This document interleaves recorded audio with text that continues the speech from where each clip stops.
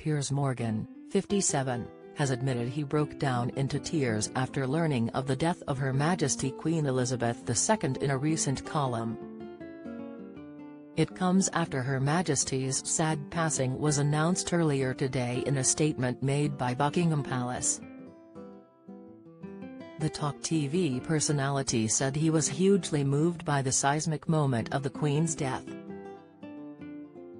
Piers explained in his column, "I'll admit to shedding a tear when the news came through, as I'm sure most people did. How could we not be hugely moved by this massive, seismic moment in the history of our great country? Elizabeth II was monarch of the United Kingdom and Commonwealth for my entire life. In fact, she was on the throne for 13 years longer than I've been alive," he wrote in his column for The Sun. Queen Elizabeth II was the longest reigning monarch in British history, and the second longest in the world after King Louis XI.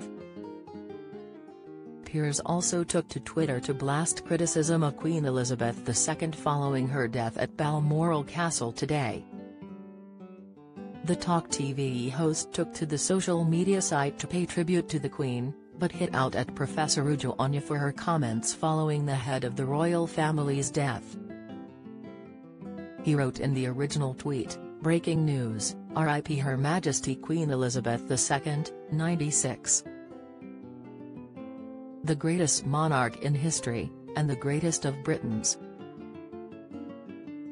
Dignified, humble, wise, stoic, and dedicated to duty and service to the country she loved. Thank you for everything, ma'am. We will be forever indebted to you," he added. The star then went on to blast the Twitter user for posting a nasty comment on the social media site. Ujwanya wrote, "I heard the chief monarch of a thieving, raping, genocidal empire is finally dying.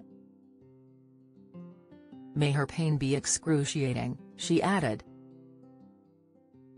Piers reacted to the comment, as he wrote, "You vile disgusting moron," in view of his 7.9 million followers.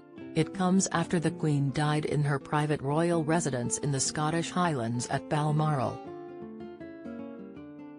In a statement, the palace said, "The Queen died peacefully at Balmoral this afternoon. The King and the Queen Consort will remain at Balmoral this evening and will return to London tomorrow."